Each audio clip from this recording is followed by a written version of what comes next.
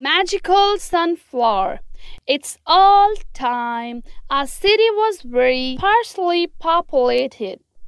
Everywhere there were forests, animals, and mountains. There were rivers and freshwater lakes.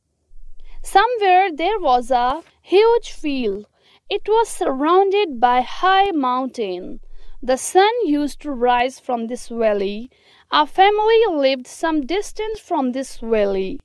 There was also a beautiful little girl in this family. When she woke up, she would see the sun rising. She loved the sun. She kept looking at him the whole day. Most people used to say the girl has come here from a snowy region.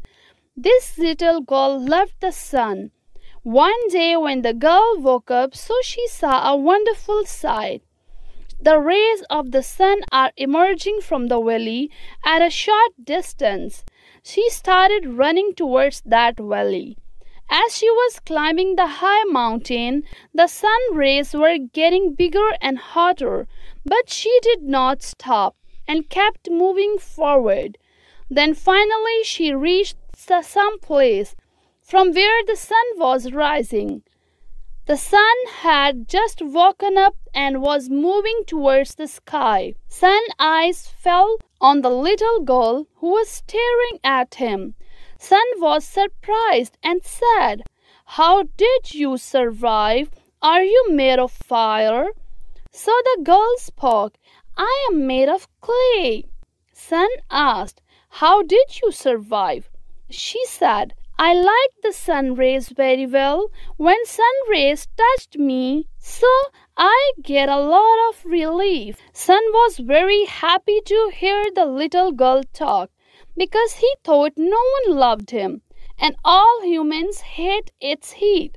Sun said happily, "I will always shower my rays on you."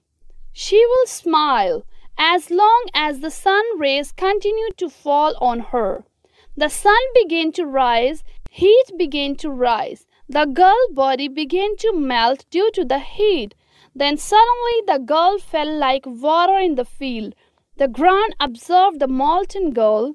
Then after some time a plant grew there on the ground on which a beautiful flower was planted. When sun rays fell on this flower, the flower blossomed.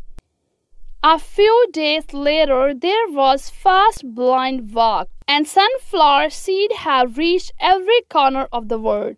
Sunflowers started to bloom. The sunflower also loves the sun. Where the sun rises, he turns to the sunflower and showers his rays on it.